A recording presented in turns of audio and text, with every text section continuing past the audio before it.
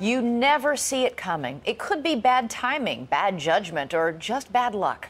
But in an instant, your life changes. Our first case in point involves a late night, too much partying, and a fateful encounter. Now, what happened that night between a beautiful young woman and a man she didn't know would raise all kinds of questions about truth, justice, and what it takes to do the right thing. That's a really odd way for ABC to frame this story. See, what I think when I hear what happened that night between a beautiful young woman and a man she didn't know is, okay, this is going to be a story where she was victimized. But that's not what happened. What really happened is that a man was falsely accused by a woman and he went to jail for 4 years. However, ABC's framing of this story would have you believe that she was the victim, not him. Listen to this. Bjarni Peguero is a quiet, somewhat vulnerable soul. She's only 27 years old, but she's already been through enough challenges and tragedy to last a lifetime. See, they're trying to make the villain look like the victim. She's a quiet, somewhat vulnerable soul. She's only 27. Only 27? That's a full-blown adult. They also say she has been through some challenges and has had a tough time, which makes what she did okay, right? Now keep in mind that I've spoiled the ending for you so you can see this report honestly, because ABC has not yet told you that this woman put a man in jail for a crime he didn't commit, and they're withholding that information so we will sympathize with the false accuser, Bjarni. Then, by the time they reveal how much of a criminal she is, you won't be so critical of the horrendously evil act she committed. The way ABC presents this story is called framing. For those of you who don't know what framing is, let's use the Wikipedia definition because I think it's actually pretty accurate. A frame defines the packaging of an element of rhetoric in such a way as to encourage certain interpretations and to discourage others, which means that essentially the framing of an idea changes how you perceive it. If Chris Cuomo and the ABC team wanted you to perceive this story honestly, they would have done it from the viewpoint of the man who was actually the one who was victimized. His name is William McCaffrey. But instead, ABC tells this story from the viewpoint of the false accuser. This changes how you perceive the story so that not only will you sympathize with an incredibly evil person, but by the end of it, you will even think she's an outstanding individual. If there was ever a story that so accurately displays the media bias against men, it's this one. Let's get into it, but first, if you like the content you see on this channel, then consider making a donation. Viewer support helps keep me independent, and it helps fund a lot of the quality improvements that I make on this channel. Links to my PayPal, Patreon, and Subscribestar pages can all be found in the description. And also, don't forget to support me on Alt Tech. Links to my BitChute channel, my Minds page, and my Parler page can be found in the description as well. Alright, let's talk a little bit about the backstory. I'm going to hand it over to Chris Cuomo to explain it for us. The story of what happened begins on the streets of New York City on a Saturday night in the summer of 2005. Bjarni's enjoying a girls' night out. As usual, she's with Aurora Pujols, a best friend who's really more like an older sister. As the night winds down, Bjarni and Aurora are sitting in Aurora's car while their friends pick up food from this restaurant. A group of men cruising for action pulls up next to them, inviting them to a party. So these random guys come up to Bjarni's friend's car and start hitting on her and her friend while they are waiting for other friends to come out of a restaurant. Bjarni's friend Aurora gets creeped out and goes inside of the restaurant to get away from the guys. Then, for some reason that wasn't explained, Bjarni drives her friend's car away from the restaurant completely drunk. I drink like 5 Blue Hawaiians. 5 is a lot. 5 is a lot. So you're drunk? Definitely drunk. Bjarni takes off in her friend's car. I was drunk, so I took the car and I drove. I was really surprised how they just glossed over this. Yeah, they included the information, but they spent time making sure you knew the guy she falsely accused was creepy for hitting on her, which he was, while they completely ignored that she could have killed someone by driving that car. Anyway, eventually Bjarni gets out of her friend's car and goes into the guy's car by herself, which is full of random strangers, while she was drunk, without telling any of her friends where she was. I mean, if you were trying to stay safe, this is the exact wrong thing to do. She is lucky that none of the guys actually hurt her. What ended up happening instead is that they drove around for an hour, couldn't find a party they were looking for, and Bjarne got back to her friends.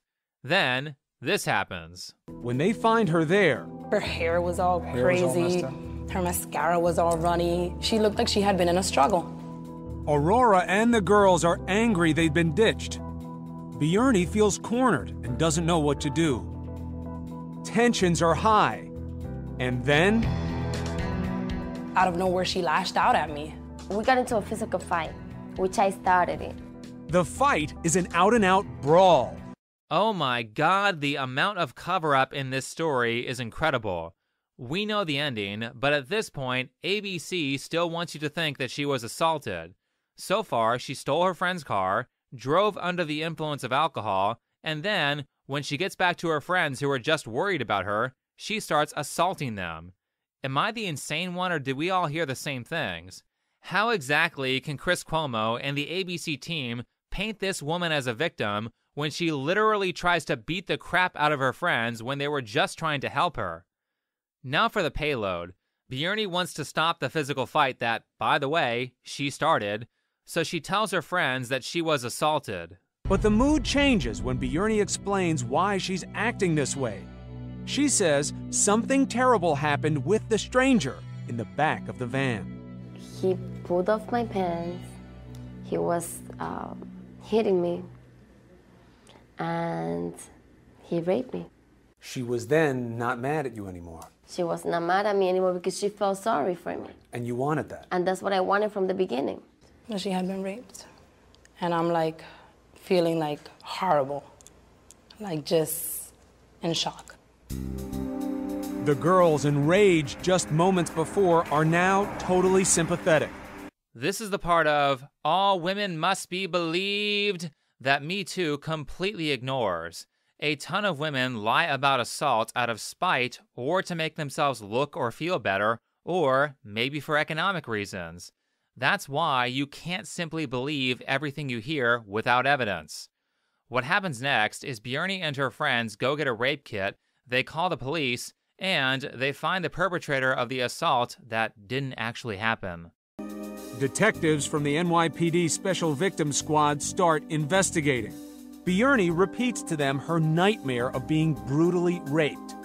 Then, in short order, they track down the white van and the guy who'd first jumped in the girl's car, a 28-year-old contractor named William McCaffrey. I can't imagine how sick this person must be.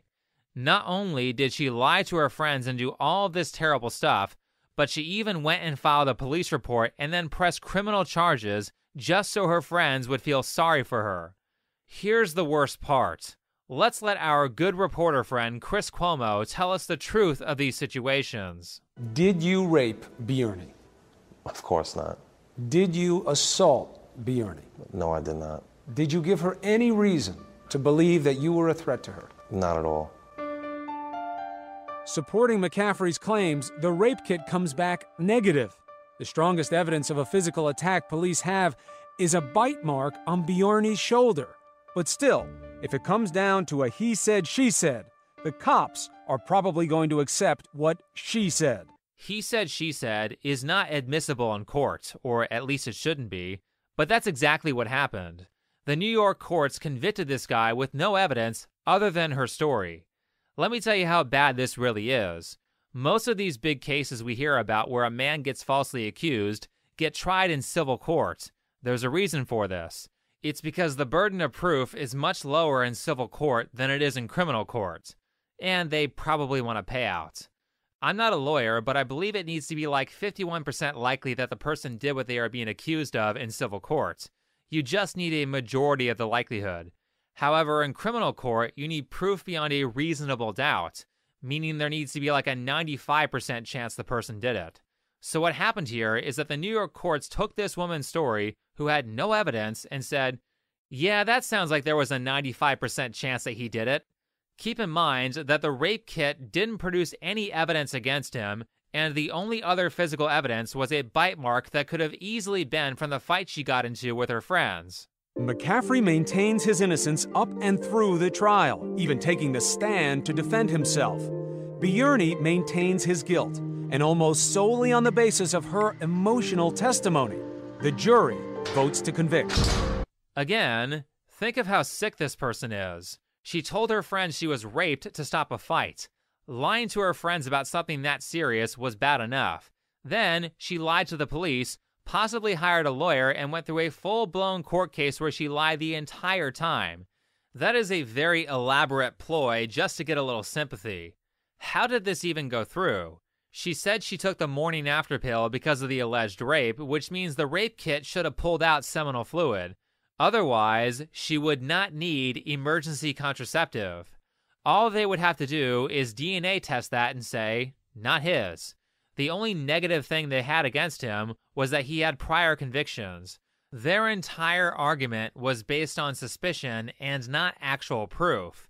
So, an innocent man was convicted. Here's Bjorny's response to the conviction. The sentence, swift and severe. They told me he got convicted, 20 years. 20 years. What do you think? I start crying. I just want to get home, be by myself. You just put a guy in jail for 20 years for a crime he didn't commit, and your response was, that was so tough, I just want to go home. Gee, I'm sorry it was so difficult for you. By the way, these things don't just happen randomly. If you've been watching my channel for a while, then you'll know that only child abuse victims do this kind of stuff. As I always say, childhood trauma is not an excuse for you to abuse other people. It is your responsibility as an adult to take care of your mental health so that you don't take out your trauma on other people. Speaking of child abuse, another statement I have made on this channel is that these big news corporations who are trying to manipulate everyone into believing lies know that mental health disease is caused by the broken families that they encourage. Here is them straight up saying that a broken family caused Bjorny to do what she did. Beneath the surface, says Callan, there's a lot from Bjorny's past to explain her behavior. She's originally from a broken and abusive home in the Dominican Republic. She was essentially abandoned by her own family and grew up largely in the streets. The story doesn't end here. While William McCaffrey was rotting in jail, Bjorny got married, she got to have kids, and she got to have fun living her life. Some time goes by, and Bjorny starts to feel guilty about the horrendous crime she committed. Supposedly, during a confessional, her Catholic priest convinced her to tell the police that she lied. However, it's not that easy. Despite that Bjorny confessed that she lied, and the New York courts had zero evidence to convict William, they didn't let him go free. But incredibly, the truth does not set him free. Even after hearing Bjorny's recantation, the prosecution refuses to acknowledge they've put an innocent man behind bars. Bjorny has to spend 6 months insisting the rape never happened. Finally, in August 2009, a judge frees William McCaffrey from prison. They kept him in prison for an additional 6 months, then justice was served. William McCaffrey was let free, and Bjorny was put behind bars for lying. Just a month before her sentencing, Bjorny gives birth to her second son, Daniel. My son, oh my God, he's everything. But despite all that, the court has a hardened heart. And where are we doing this interview? In jail. And how long are you going to be here? They gave me 1 to 3 years. Again, ABC framing her as the victim. She just had a kid. Keep in mind that the actual victim, William McCaffrey, also had kids who were separated from him for 4 years, which is crazy because ABC spends so much time talking about her kids and even gives them personal interviews. But they only mention that William has kids once, and he fumbled his words so badly that when he said he had sons, I had to Google a transcript to verify that's what he said. They pretty much said nothing about his kids that he didn't get to see, so why should they bring up hers? Also, how exactly is this whole situation fair? He spent 4 years in prison for something he didn't do, but she could possibly get out in as soon as a year with good behavior and a maximum sentence that is still less than how long he spent in jail. I don't care if perjury is considered a lesser crime. She ruined 4 years of his life, so 4 years of her life should be ruined. Another inconvenient truth that feminists don't like to bring up is that women get off completely easy when it comes to criminal convictions compared to men. The only redeeming quality Bjorny had is that she turned herself in. I do have to commend her for that, because she could have just gone on with her life and let him rot in jail for the full 20-year sentence. But my God, the amount of effort that ABC and Chris Cuomo put into this report to make this woman look like a hero is insane. The lesson to be learned is you don't accept what people say at face value. Absolutely. That's why we have due process. Because some people lie, and taking their word for it with no evidence can cause innocent people to go to jail. If we didn't have due process and people could get away with lying, then there would be far more false accusers than there are right now. That's why you need evidence. A twit longer or sharing your story on Facebook is not good enough. Now, there's a lesson we can all learn from this, and that lesson is a lesson in reality. A lot of times, it does not matter who was right or who was wrong, because the fact of the matter is that this guy lost 4 years of his life over something he didn't do. The real answer to this problem is not to vindicate yourself, but instead, it's to not be there in the first place. All William had to do to save 4 years of his life is not pick up random girls on the street and then bring them into his car. There are plenty of other ways to get women that won't get you Me Too'd. A powerful lesson you can learn in life is to not put yourself in crappy situations. I'll give you another example with cancel culture. One thing I've noticed is that a lot of people who get deplatformed from some websites or all of big tech got deplatformed right after they were having pointless internet flame wars. This is what happened to Sargon of Akkad and Milo Yiannopoulos with Twitter, and I also believe it's why Stefan Molyneux was deplatformed from big tech.